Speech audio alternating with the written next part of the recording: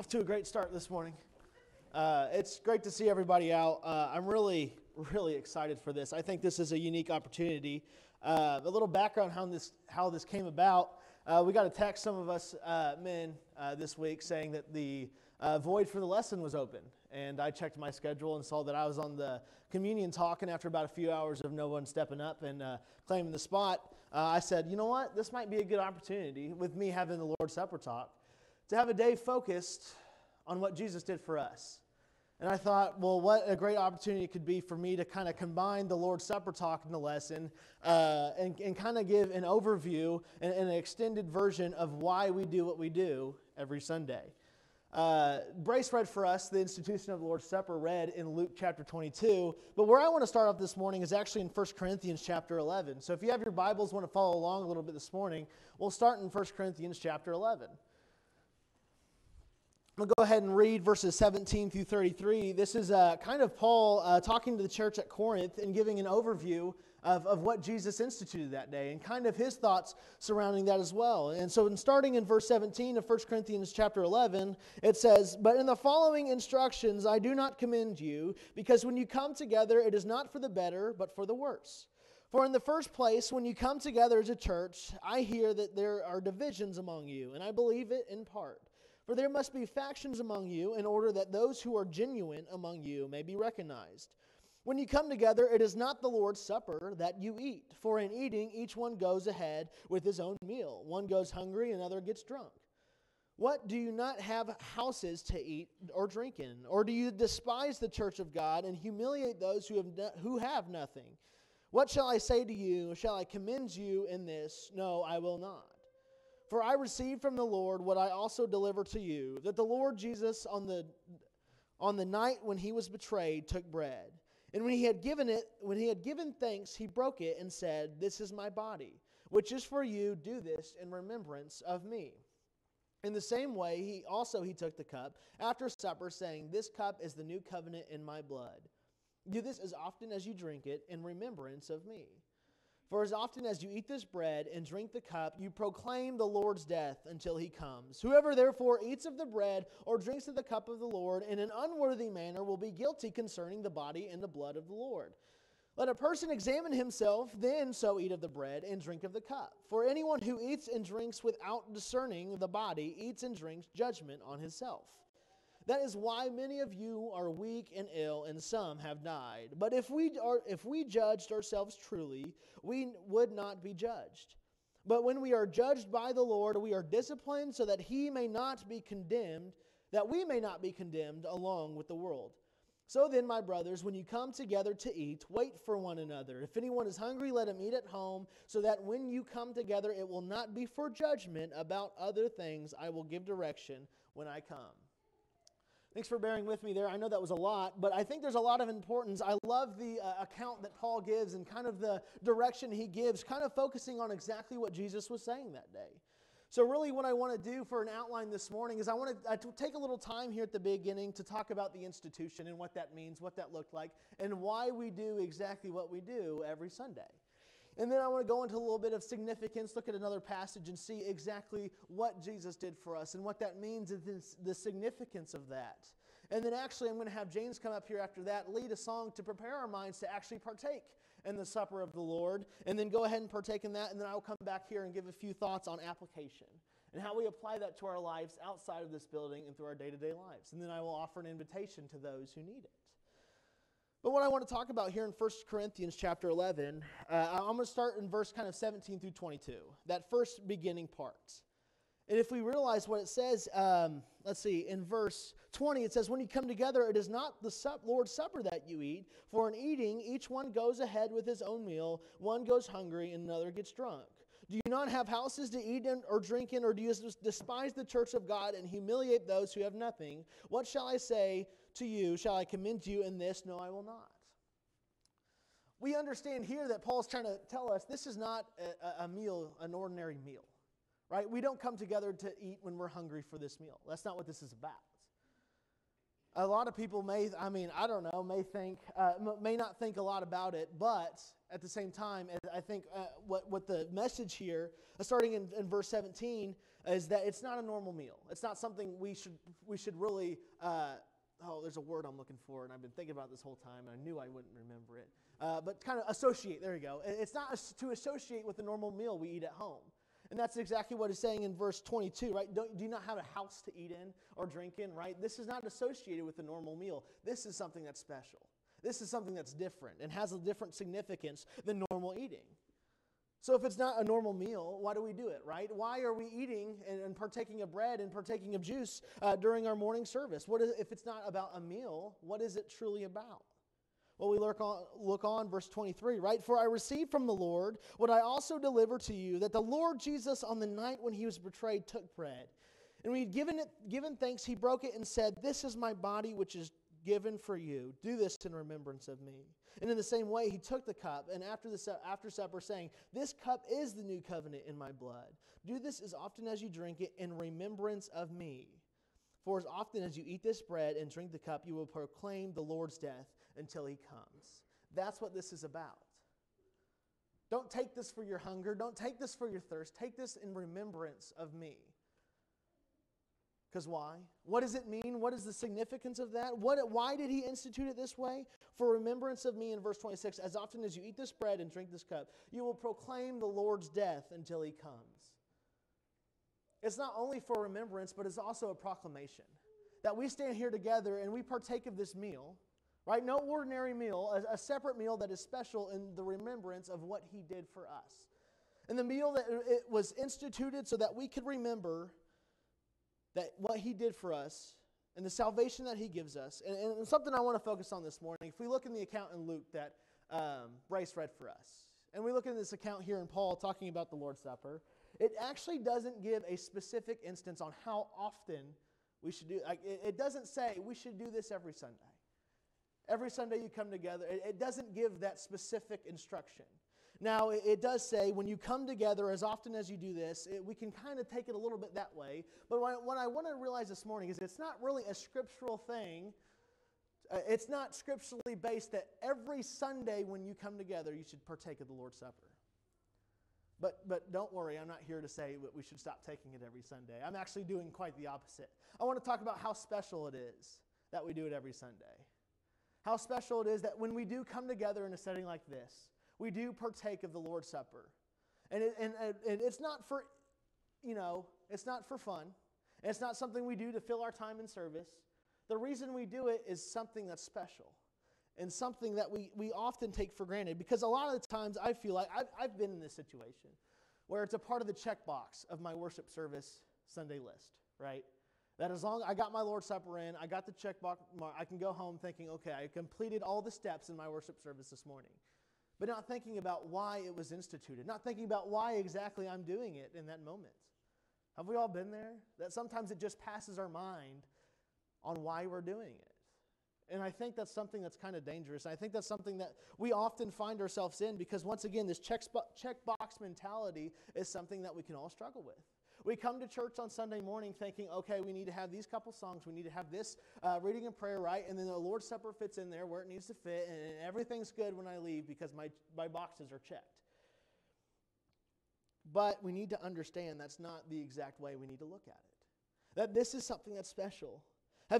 Once again, have you read verse 26? For as often as you eat this bread and drink this cup, for you proclaim the Lord's death until he comes. Are we instructed to do this every single Sunday at 9 a.m. when you come to church? Is this an exact requirement we need to do? I don't think it's something we can say for sure, but let's go away from that and think about how special it is that we do it. Right? How special it is that we do take the time on Sunday mornings to talk a little bit about what Jesus did for us. And that's why I'm so excited for this morning, because I think it's really important that every once in a while we have a full Sunday morning dedicated to what he did for us. A full Sunday morning to really deep into the Scriptures and really understand the significance of that one meal we partake in every Sunday together. And that key word, together. Let's remember that. It's something I want to talk about a little bit more too. Right? And let's remember, it's special because we take the time to remember and proclaim the significance in that death. but it also does come with instructions. Let's look at verse 27. Let's go ahead and read this again, 27 to the end of the chapter. Whoever therefore eats of the bread or drinks of the cup of the Lord in an unworthy manner will be guilty concerning the body and blood of the Lord. Let a person examine himself, and so eat the bread and drink of the cup. For anyone who eats and drinks without discerning the body eats and drinks of judgment on himself. That is why many of you are weak and ill, and some have died. But if we judged ourselves truly, we will not be judged. But when we are judged by the Lord, we are disciplined so that we may not be condemned along with the world. So then, my brothers, when you come together to eat, wait for one another. As if anyone's hungry, let him eat at home, so that when you come together, it will not be for judgments. About other things I will give directions when I come. There's an emphasis and stress on what we do when we come together to do it, right? Like it says in verse 33, so then, my brothers, when you come together, wait for one another. But the real emphasis and the real instruction before that is you have to examine yourself. You can partake of this meal in an unworthy manner, can't you? It's all about our heart. It's all about our faith, and it's all about where we place this in our heart. And I really think you're taking it in an unworthy manner if you come here and think it's a checkbox to do. That's kind of how I view it. If you come here, you don't apply yourselves to what you're doing. You don't focus your mind and focus your heart on what you're doing. I think that's an unworthy manner. But we also have to examine ourselves with God. Do we understand truly what He did for us? Are we partaking of the bread and partaking of the cup, understanding what that means? And understanding that that bread was on that cross one day, right? And what that represents, the flesh that was torn, that was beaten, and the blood that was shed. Do we understand what that means? And I think that's why he asks us to examine ourselves here. Because that is crucial to understanding a true relationship with God. And that if you're partaking in this supper without a true relationship with God and understanding, do you know what you're doing? And are you fully connected and focused on the meaning of what we're doing? And that's when it stresses the emphasis on when we come together to do it, right? This is a kind of controversial topic, I guess, but all I have to say about it is it's special. Another reason why it's so special to come together on Sunday mornings to partake of this meal is because we do it together, right? And I really like we have a time to really examine ourselves during the passing of the trays. We have a moment of silence where we can really connect with our Father and analyze our relationship with God and understand why we partake of it. But at the same time, that is a little personal, but at the same time, we're doing it together. We come together, we talk about it together, we create fellowship. And how important is fellowship? Right? How important is that fellowship? Because once again, our relationship with God is personal. And we talked a little bit about that this morning in class. But how amazing is it that we have each other to do this with? And how amazing is it we have the examples in Scripture talking about, when it's talking about the Lord's Supper, it was never done by yourself. It was always done with people of like-minded faith who came together realizing why it was instituted, realizing why they do it and the importance behind it. It is so special. It is that special. Because once again, I don't think we could do this relationship with God thing truly by ourselves. I couldn't do it. And the reason why coming to church is so important to me is because I have a family who's willing to help me with that race. Because it's a hard race, right? That relationship with God is not an easy task. And we have been given a resource. But once again, I kind of said coming to church. But I would love to see here in the future, and I think we will, a relationship with one another and fellowship with one another outside this building. Because as stressed as it is in this passage talking about fellowship within the Lord's Supper, we take that fellowship that we have with each other through the connection we have to Christ and take that into our lives with one another. And let's go add to the body together. And let's go show everyone what we have together. Because we have a family here. And how special is it that when we come together and remember what Jesus did for us, we can do that together. We can help each other realize different things. I've learned so many things from different people on their relationship with God and the views they have about the death of Jesus and how much that means to them. And how emotional it gets people. It gets me emotional. You know why it gets me emotional? Because I didn't deserve that. Did you deserve it? What He did on that cross that day, I did not deserve it. And that's why it gets me emotional. But that's, again, why it's so special. Because we come together in fellowship in a room like this, not a deserving one in this building. But at the same time, He loves us so much that He didn't care. That He didn't look back. He went on that cross willingly, knowing that the pain He was going to go through. He did it for us, knowing that we didn't even deserve it, but that was the only hope we had to reach that eternal life. And that's why it's so crucial, and that's why it's so important to understand the true act of what happened that day and what that means to us, but what that means altogether, and what that means to us as a whole collective group as well. Do you know what he did for you that day? Do you know what he went through on behalf of your soul? Your soul that didn't deserve one bit of it? Do you know what he went through? Let's talk about it a little bit. Let's go over to Isaiah 53. A passage often used in a time like this, in a setting like this. But once again, the goal for me using Isaiah 53 this morning is to read it verse by verse, but to really create graphic images in your mind. That sounds weird. I know that sounds weird, but really understand what this passage is saying. Beginning in verse 1 of Isaiah chapter 53, it says, "Who has believed what he has heard from us, and to whom has the arm of the Lord been revealed? For he grew up before him like a young plant, and like a root out of dry ground. He had no form or majesty that we should look at him, and no beauty we should desire him." Verse 3 says, "He was despised and rejected by men, a man of sorrows, acquainted with grief, and as one from whom men hide their faces. He was despised, and we esteemed him not. Surely he has borne our griefs and carried our sorrows, yet we esteemed him stricken, smitten by God, and afflicted. But he was pierced for our transgressions. He was crushed for our iniquities. Upon him was the chastisement that brought us peace, and with his wounds we are healed." The wounds caused by the piercing and the piercing and crushing of his of what it went through in verse 5, right? That's how we are healed. Continue on in verse 6, sorry. "All we like sheep have gone astray. We have turned everyone to his own way, and the Lord has laid on him the iniquity of us all. He was oppressed and he was afflicted, yet he opened not his mouth. Like a lamb that was led to the slaughter, and like a sheep before its shearers is silent, so he opened not his mouth. By oppression and judgment he was taken away, and for his generation who was considered that he was cut off from the land of the living, stricken for the transgressions of my people. And they made his grave with the wicked, and with a rich man in his death. Although he had done no violence, there was no deceit in his mouth. Yet it was the will of the Lord. It was the will of the Lord to crush him. He has put him to grief. When his soul makes an offering for guilt, he shall see an offspring. He shall prolong his days. The will of the Lord shall prosper in his hands. Out of the anguish of his soul he shall see and be satisfied. By his knowledge shall the righteous one, my servant, make many to be accounted righteous, and he shall bear their iniquities. Therefore I will divide him a portion with the many, and he shall divide the spoil with the strong, because he poured out his soul to death, and he was numbered with the transgressors. Yet he bore the sin of many and makes the intercession for the transgressors." That's what he did for you. That's exactly what he went through for you. Did you read the first few verses? Especially starting in verse 3.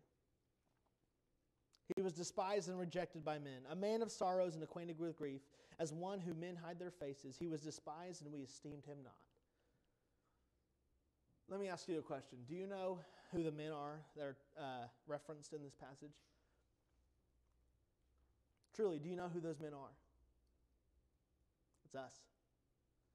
We were on that street that same day, mocking him, despising him, and rejecting him. We were there that day, I feel. We, in our own life, so many times I feel like have let him down by the time and time again that we've rejected him. He went through that for us. He was despised and rejected by men. And once again, in verse 4, "He has borne our griefs and carried our sorrows, yet we esteemed him stricken, smitten by God, and afflicted." He did what for us, and how did we treat him because of that?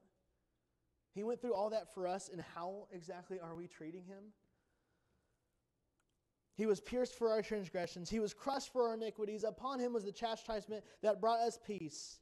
And with his wounds we are healed. And all we like sheep have gone astray. We have turned everyone to his own way. And the Lord has laid on him the iniquity of us all."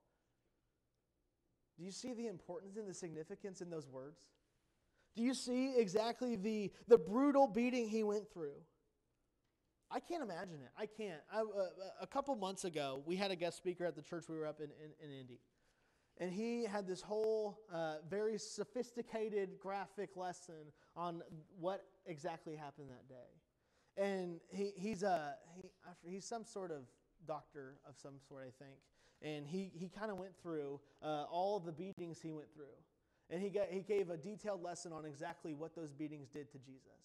And the broken bones and the flesh that was ripped and all the scientific and doctor terms I can't say because I know nothing about it. But it really put into perspective on how much pain he went through for us that I can't even imagine. But if I was put in the same situation, if I was the Son of God, I would fight for it. I'd be like, I don't want to do that. I can't do that. But that shows us how strong Jesus was and how weak we are. But we are made strong through Him. We are made alive through Him. That even though we are so weak and undeserving of what He did for us, we get the benefits of it anyways. The bad treatment we gave Him, and we continue to give Him. The times in our life where we don't even look His direction. The day-to-day life we live that doesn't even involve Him, other than maybe Sundays and Wednesdays, right? The way we treat Him is so undeserving of what He did for us that day. He was despised, He was rejected, He bore our griefs and carried our sorrows. He was pierced for our transgressions, and He was crushed for our iniquities. Those are some pretty big terms there, and pretty emotional if I do say so. If you really connect with what that means, think about it.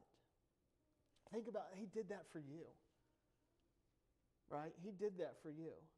But He not only did it for all of us in this building today, He did it for the whole entire world. Those we look at and see that need help. Those that we look at that think, we think, right? We don't know for sure, but we think are not on the right path. Or even other congregations around us that don't have the name Church of Christ on it. Let me tell you something. Jesus died for all of them too. He died for all of us. And that means something. And it's special, but we're so undeserving of it. And it gets to me. It's so hard. It's difficult for me to talk about. And the reason is because I know how undeserving I am. I know how many times in my life I've been the one despising and rejecting Him. I know how many times in my life I've turned away from Him and looked the other way. It never turned out good for me, I'll tell you that. And every time I've looked towards Him, it turned out for the better. Even if I didn't think it would. Or even if I didn't see a better outcome. Or even if it wasn't the outcome I wanted. Every single time when I turned to Him, it was better. And that's proof that what He did for us stands. And it works. And it's beautiful. And that's why it's hard to talk about. That's why I wanted to do this morning. Because we need to understand how undeserved. I know I'm kind of bashing that, right? That we're undeserving of it. But once again, that's the truth. I don't understand why He did it for me. But what I can understand now is that He did do it for me. And that He wouldn't go back. And He would do it again. I truly believe He would do it again for me. So undeserving, so unwilling, but at the same time, He doesn't care that that's the way I am. He wanted to do this for me so that I had a hope of heaven. And did you notice the way He reacted towards it? Verses 7 through 9 specifically. He was oppressed and He was afflicted, yet He opened not His mouth. Like a lamb led to the slaughter, like a sheep before its shears is silent, so He opened not His mouth. By oppression and judgment He was taken away, and for His generation who was considered that He was cut off from the land of the living, stricken for the transgressors of my people. And they made His grave with the wicked and the rich man in his death, although He had done no violence and there was no deceit in His mouth. I don't know about you, but when someone accuses me of something I didn't do, I speak up. Or if I'm about to go through something that I shouldn't go through, I speak up. I say something. I don't deserve this, right? I didn't do anything. This is not something I deserve.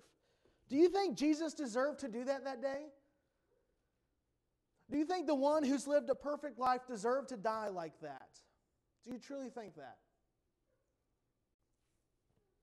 He didn't deserve one bit of it. You know who deserves a death like that? Me. You know who deserves a brutal death and a brutal end? Me. But what we see is that Jesus did not face a brutal end. He may have faced a brutal death, but He's saving us from that brutal end that we deserve. It means something, and the way He reacted to it really gets to me. He didn't open His mouth. He didn't say a word about it. I'm sure He was scared. I'm sure He had His doubts, but He trusted God. And that shows the power of trusting God, right? You'd probably think someone's crazy if said, hey, you don't deserve this, but I'm going to make you go through it anyways. You're crazy. He trusted God that much to know. But I think God opened his eyes to know how much we needed that and how much we were so lost without it.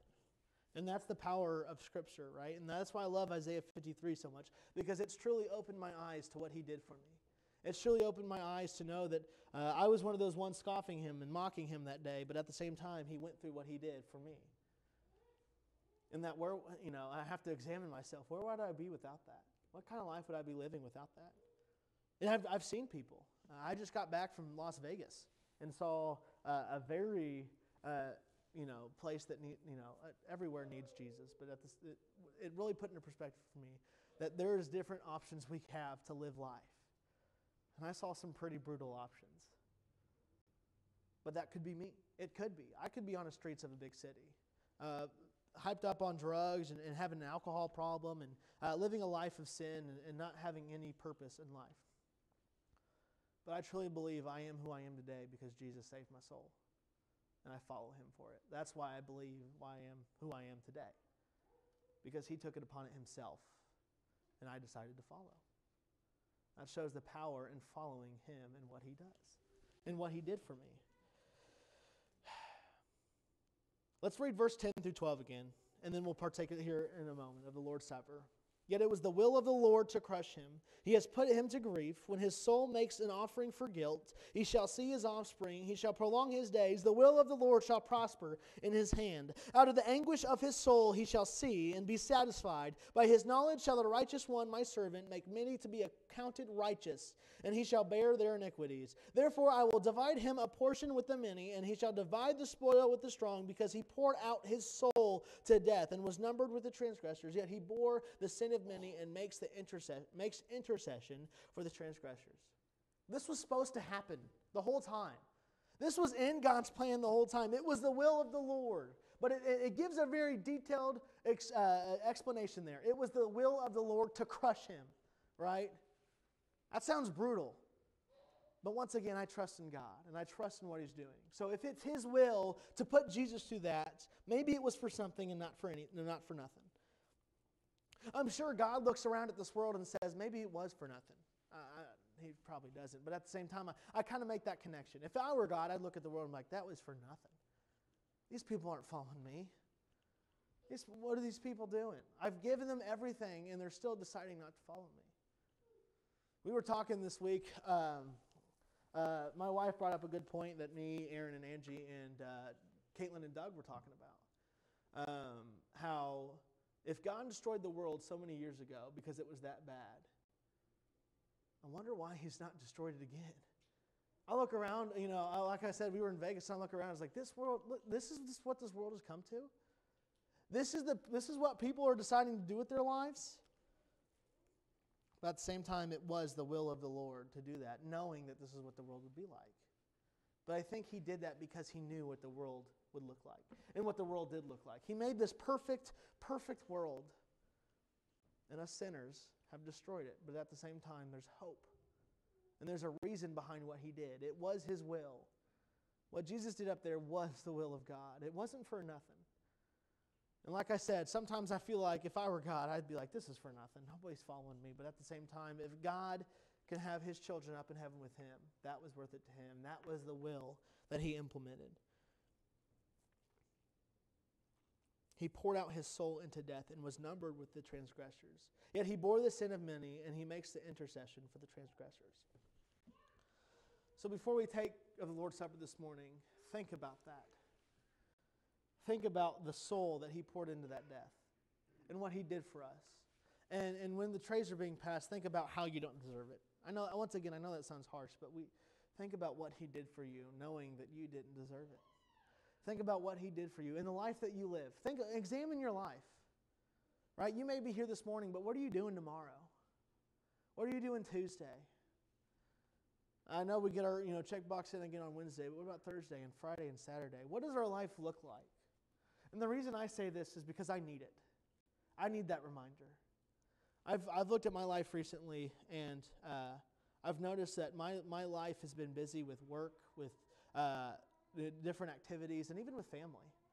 Even family, things like family can be distracting. And not, I'm not saying that to be, but at the same time, you get so caught up in life that you realize, what has my life looked like with my relationship with God outside of this building? Is it fair to Him that you live a life like that and He lived a life like that for you?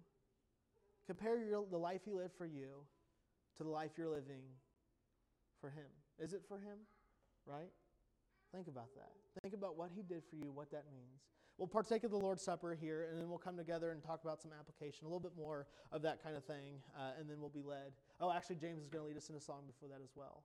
So just think about those things, and think about what we talked about this morning, the meaning of that, and why it's so important. And even though maybe it wasn't set in stone on Sunday morning at 10:35, you should partake of the Lord's Supper, but how special it is that every week you get to